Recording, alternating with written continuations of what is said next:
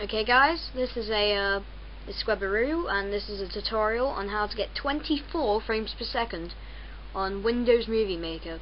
Now most people do 15 frames per second, but 24 suits me best. It means you'll have to take more pictures though. So you go to your Windows Movie Maker. Okay, now it's loaded. Go to import media.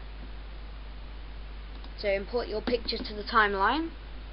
Let's say we're gonna have, let's look for some files.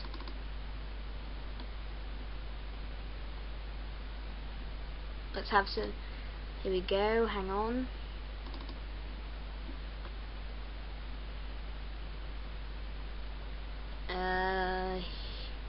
Here.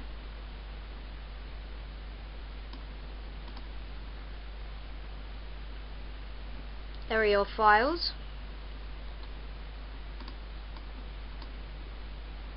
Oh, I forgot one very important thing. Once you've imported your files, go to this magnifying glass and press as many times until you can't do it anymore. Then drag your pictures to the timeline.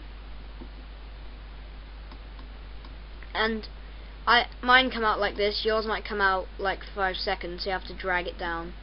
I suggest, yeah, okay, yeah. You've got your files. Look, his head's spinning. There you go. So highlight everything. Click here. Click on the timeline. Drag. Go to don't do that yet. Copy and paste. Speed. Go to effects. Copy and paste. Speed up double. Copy it. Go highlight your whole timeline and paste. Then you want it to look like a black line like that, so paste it again. And there you go, 24 frames per second. Very easy. So yeah, thanks for watching. Bye.